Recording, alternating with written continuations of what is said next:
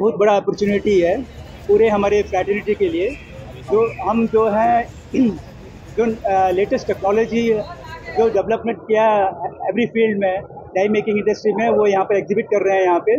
और all over India से and abroad से लोग आ रहे हैं यहाँ पर देखने के लिए। और ये जो है हमारा ये कोशिश है कि जो हमारे जो इम्पोर्ट हो रहे हैं, जो अबाउट 34% जो इम्पोर्ट हो रहे हैं, उसको कम करें और ज़्यादा हम लोग यहाँ पर प्रोडक्शन नई चीज़ें जो नई बनती है यहाँ पर बनाए और हमारी जो इम्पोर्ट जो है उनको सब्स्टिट्यूट करें।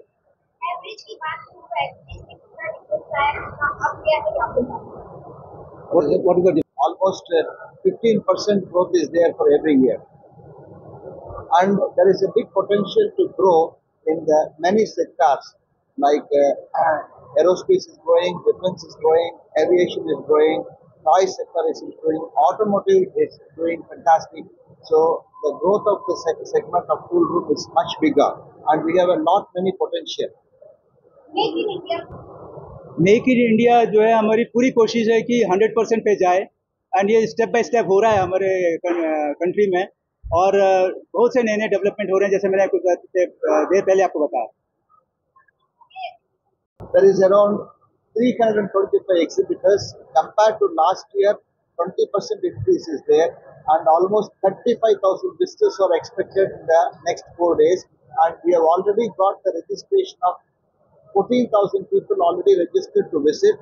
And when you compare with last year, almost 30% stall requirement has increased. That is 25,000 square meter stall has been taken, and we have 2 halls now.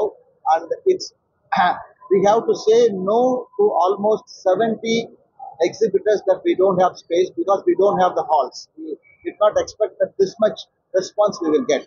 It was fantastic. Yesterday the response was very good, and today also you can see the crowd. Countries have visited, and we have a Korea pavilion. We have Japanese delegation visited. Italy delegation is coming today. So there are 7 countries are participating here.